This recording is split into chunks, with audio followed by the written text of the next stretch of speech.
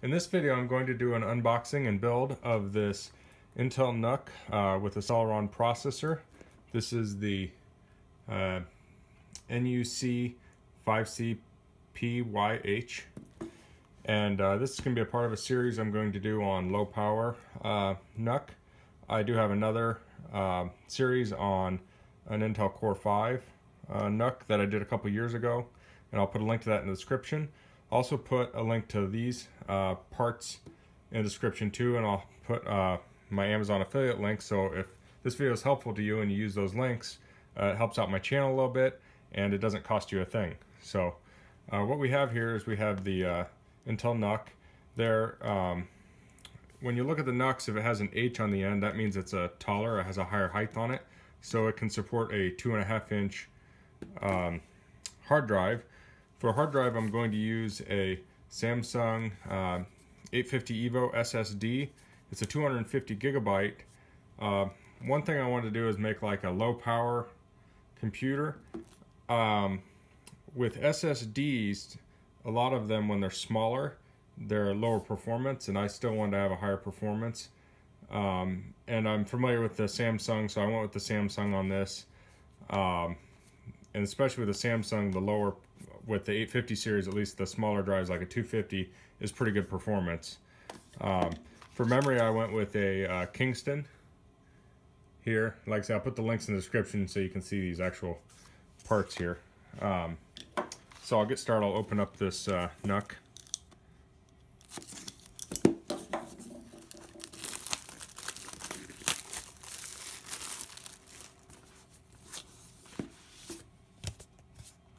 Now the previous model I had, when you opened the box up, it played the Intel sound. So here it is itself.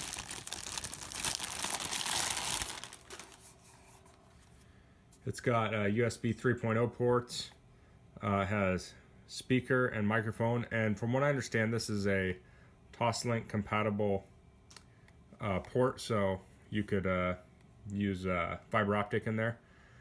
And you probably can't see it on camera here, but there is an infrared receiver here, a vent on this side. We have the power, 19 volt power.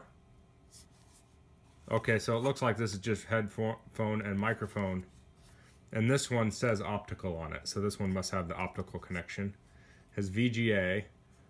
I don't know that a lot of people would use that, but maybe some people would still use it. HDMI port, network. I'm pretty sure that's gigabit. Two USB 3 ports here. So you have two on the front, two on the back. And then there's a full-size SD card slot. Power button is on the top, and it has rubberized feet on the bottom. Looks like it has a manual here on disassembling.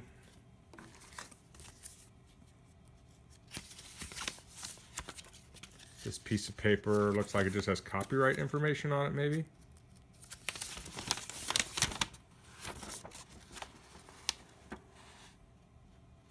Well, it talks about things you can hook into it.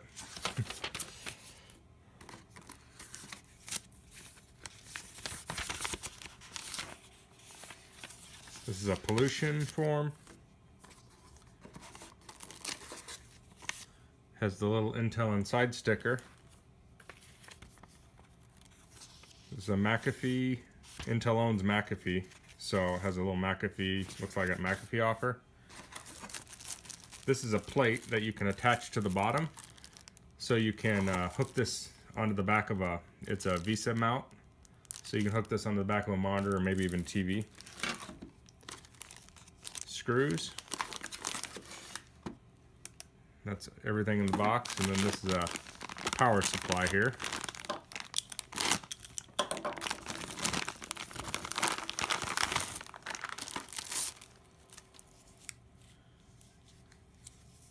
Pretty small. This comes with a bunch of adapters for different countries. I'm in the US, so I'll use this one here.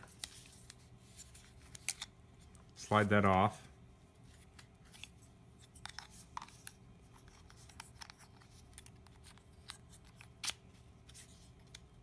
Looks like that slides right in. So now I can stick that in an outlet in the US.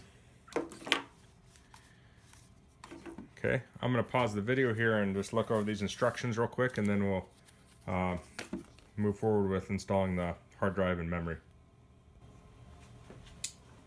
Okay, the instructions look pretty straightforward. So to open this, we'll remove the screws on the bottom. Looks like they're captive, so they won't pop out. So here's the inside. I forgot to mention this has wireless on it also, so there's the wireless card. So it looks pretty straightforward. We have the little slot for memory, and we have the carriage for holding the hard drive. I'll start with the memory. I went with an 8 GB memory card for this.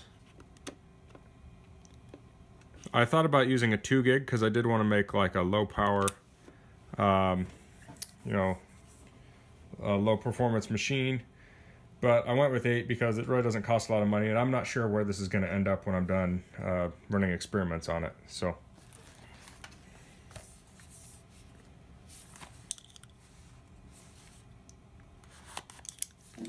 now I'll install the hard drive.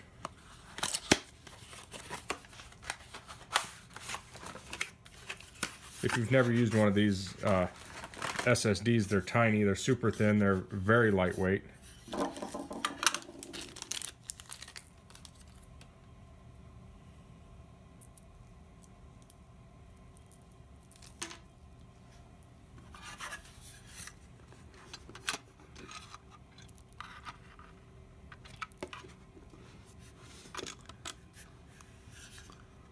So I'm going to orient this hard drive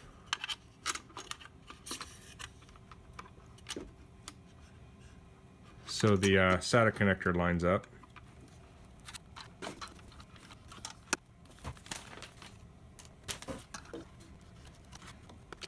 I'm going to detach this so I can get a better hold on this.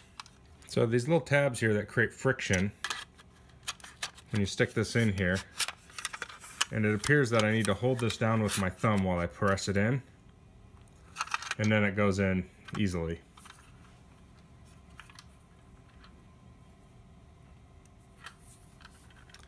Then there's 2 screws on either side to attach it.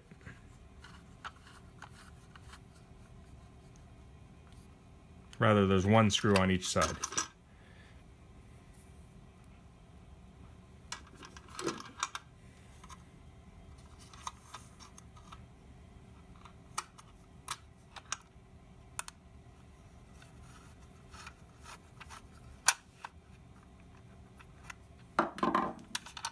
There we go. I'll plug this back in.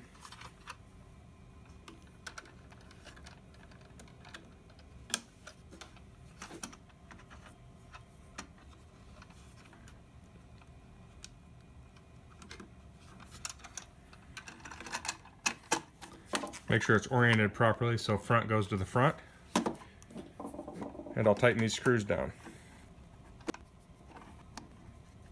Okay, so that's the unboxing and build of the Intel NUC in my low power series, and I'll put a link in the description to a playlist as I add more videos utilizing this box. But if you have any questions, please leave them in the comments, and if you like this video, please click like, and if you haven't already, I'd love if you could subscribe to my channel. Thanks for watching.